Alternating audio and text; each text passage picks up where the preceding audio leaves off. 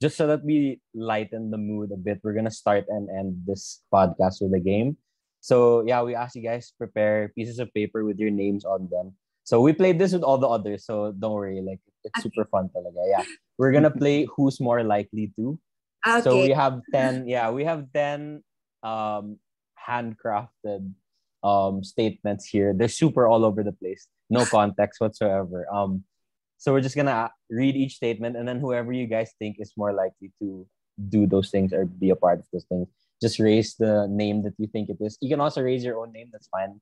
Okay. There's no point system here. It's literally We can just. raise other correspondents' names who are not here. Or just us two lang Oh, here. I never thought about doing it. Should we let them do that? That's actually pretty cool. Pwede naman, if you want. That'd be pretty funny. Okay, yeah, we're down for that. Okay, sure. Oh, we should have done that from the beginning. That would have been such a fun. Oh well, guess we can start from this point na lang. All right, okay, Mon. I guess you can do odd, and then I'll do odd na lang in the next game. Okay. All right. So. Okay. Number 1, who's more likely to audition for PBB, and what would your audition tape be like? Wait, okay. Okay. All right, you can raise it whenever you want, guys. Yeah, there's no like timer. You guys can just. It's balik. Arlove. It's Arlove. Ako, I think, ito. Si Fiona. Oh, si Fiona. Yeah, I can see that. Well, yeah. She has the personality, bubbliness for it. Yeah, yes. Exactly. Yeah. Yeah, but I chose Fiona, if you're watching. She's really used to being in front of the camera. She does TVC kasi. So, wow, good for you. Okay. All right, so there's no point system, so we can just move on, I guess. But interesting. Okay. Yeah, we should have really done it this way from the beginning. Para the others who aren't part of the episode yet can watch themselves be mentioned. May shout out. Okay, so who's more likely to get hated on by fans if they were in a TV series where they played themselves? What? Parang hirap naman na hated. Like, not naman hated, but people would be like, annoyed. Why is this character like this? Everyone is so lovable kasi. Honestly. You guys are so nice. Yung other correspondents may answers sila. What? Sino in that? Naglaglagan eh. Bakit for me, they're also lovable? Let me think. Sino bang most... For something that they would portray themselves, ganon? Yeah, like any TV series that they would just go into and then they're playing themselves lang. Like, who would fans criticize? Be like, why are they like that? Then it's really just how they are pala. Okay. Ay, wait. Wala pala akong maisip. I'm trying to nitpick. No problem. You guys don't have to be nice. Don't worry. All the others had answers. Sige, okay. Nahirapan talaga ako. Meron na ako. Go ahead, guys. Sige, go, Arlove. Akin ito, si Kyla. Kasi diba lawak ng fandom niya. So, onting kilos niya, onting galaw niya, talaga nag-react yung fans. Kahit positive yung mangyari, di ba? I think Kyla. I guess that's what happens talaga if a lot of people know you. Yes. Pero lapar na akong maisip. That's all good. Take your time, you know. Lahat. Just put everyone's name. Okay, I have an answer na lang. Me. You. Okay. Yeah, I think lang. Kasi when I'm new kasi around other people, I'm usually very quiet, ganon. So I feel like people might misinterpret that as me not wanting to hang out with them. I think. Or masungit, ganon. Or... Yeah, but I don't give masungit vibes naman daw. It's just that I think I'm really quiet around other people. Shy. Girl. How rude naman of people to be judgy, no? If you're just quiet. Like... Oo nga, diba? A lot of people do that. All right. Who's more likely to write their friend's phone number on a classroom chair? Nako. That was fast. Kaya nagkakaroon ng mga anonymous calls. Diba? Okay. Si Ara. Yeah, because she rattles me to a lot of guys. So I feel like she was the one who will put my number in the chairs. Ganun. Wala akong maisip sa volleyball. Baka ikaw talaga gumagawa nun. Wala. Wala. Parang wala. Wala. Okay lang din. Okay, yeah, it's okay. Sige. It's all good. It's all good. Okay. Who's more likely to be satisfied with the first photo taken for an IG post? As in, you don't even pick anymore. You first try, you're like, yes, I'm gonna post that. I feel like I know na agad sino. Talaga. Because she takes a lot of really great photos. So like, even if for her, I mean, she takes all of our photos. So sobrang galing niya. And also kasi, I feel like Fiona is very photogenic. So like, kahit anong angle niya, maganda siya. Actually, binayaran ako ni Fiona to say this. Paid pala, paid. Paid yan. Nako. That'd be so funny. And Well, we'll ask her if we have her on the next version of this episode. We can si ask Arlove, her. ni answer ni Arlove? Answer ko si Bea. She said Bea. Yeah, si Bea. Kasi parang medyo shy si Bea na magpa-picture. So parang pag kinlik mo na, okay na yun. Pag nakita niyang pwede na yun. Siguro nahihiya siya magparite, ganyan. Oo nga, no? That's funny. Okay. Nahiya lang pala magpa-retake kaya ayaw na niya ng another Yeah, take. that's good. No need Goods to na, goods na. edit na lang. May bisco naman. Oh. Honestly, di ba, kunyari, pag sa grad pick, nakakahiya mo pa, Yeah, hindi to mo ask gusto. for a retake. Okay na yan, kuya. Ay, Kuya, ano ka naman eh. yung answer ko. Kasi very Mm. photogenic din si Arlove and like I said, sanay in front of the camera. So parang hindi na niya kailangan ng another retake at all. Okay. You know? You guys are so nice to each other. Like, the others were like... Okay. Who's more likely to accidentally like an old IG post of the person they're stalking? Oh. Okay. Self-nomination. All good. I think we've all been through that at least once. At one point. Yeah, at one point. Kakanyari lang nito. Last week.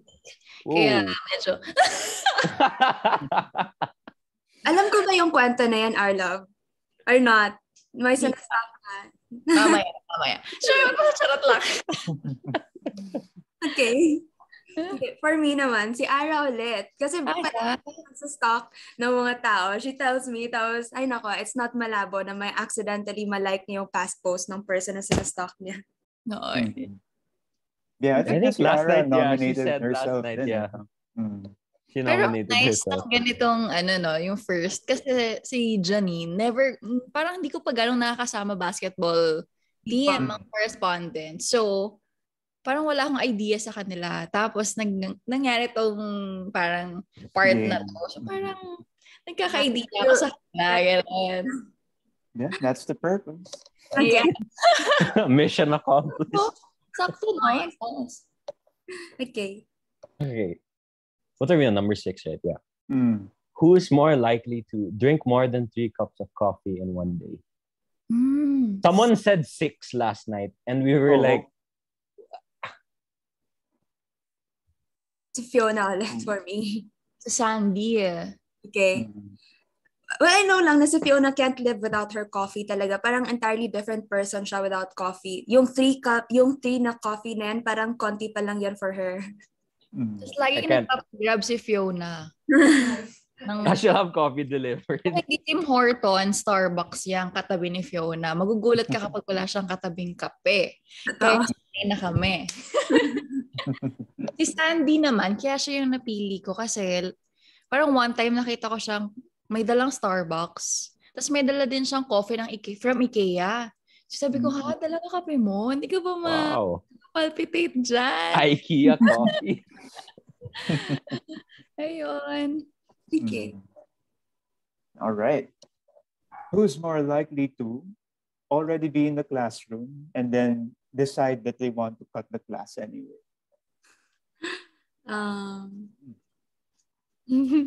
Yung mga model student natin. Si Ozzy. Ozzy talaga. Pero sige, si Fiona ulit. Hindi ko alam bakit si Fiona palagi ko Makakadami si Fiona.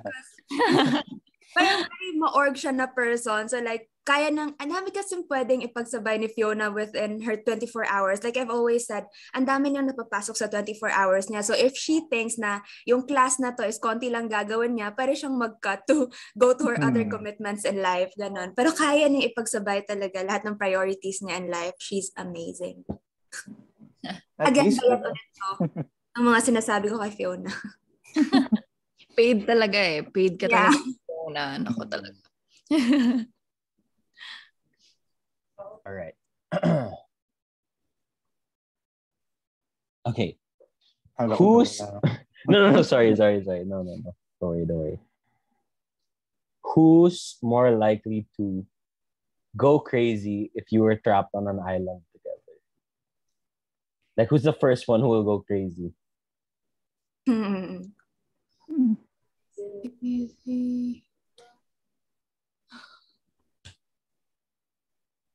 Ayan, I have an answer na. Nice. It's Denise. Because I remember she told me before na kaya sobrang active niya in life ngayon because the pandemic really like, parang sobrang nagsawa siya sa pandemic na she was stuck at home lang ngayon. Kaya ngayon ang dami niyang ina-attend na mga commitments because she wanted to like really go out there and parang have fun, ganon. Kesa mabalik siya sa before na parang nasa bahay lang, ganon. So if we were stuck on an island together, she would definitely be the first person na mag-go crazy sa amin. Yeah, sa akin naman si Kyla. Knowing Kyla kasi super galan nitong babae na to talaga. Hindi siya magpakali. Kunwari, nasa isang place, maya-maya mawawala yan, biglang pupunta sa iba. Parang hindi niya kaya, nag-stay lang talaga. Yeah. Napansin ko nga na we watch basketball together. Bigla, magkasama kami with our other correspondent friends. Tapos, pagtingin namin, nawala na si Kyla. Yun pala pumunta sa salad stop or may ibang dinaanan. Gano'n. That's funny. Baka nagutom lang. Okay, ito. Who's more likely to cut their own hair? Naku, na-try niyo na ba yung mga DIY bangs na nauso? Pandemic, di ba? Fiona na naman. It's always, okay. We have to bring Fiona back. Fiona yung MVP natin. Pero si Fiona rin naiisip ko kasi ang dami niyang gustong gawin sa sarili niya. New tattoos. Diba? So I feel like cutting her own hair is kaya. All right. Okay, and the last one. Oh, this is a two statements in one question. So, who's more likely to, number one, get flat out drunk when you guys go out? And number two, who will be the person who will probably take care of them? So, two answers kami dito. Yeah, who will get most drunk, who will take care of them? You drunk muna. Who's the baby, who's the mommy? Okay, I have an answer na. Julia. Our Ateneo correspondent for basketball. Talaga, si I'll Janine. take care of her. I don't know if... Okay, sige, I'm gonna say it na lang. Kasi si Julia has been asking us out to like chill naman, ganon. But then palaging busy yung mga correspondent sisters namin. Pero siya yung palaging nag-aaya. And then, so there was a time daw na parang sobrang she passed out. Ata, I don't remember the story, pero parang nalasing siya nun. Ganon. Yun na naalala ko. Kaya siya naalala ko dito. And I'll definitely take care of her. Even though I'm actually a light drinker, pero sige, I'll stay sober. Yes, aminado na siya, light drinker. Good on you, sacrificing your night to take care of your sibling.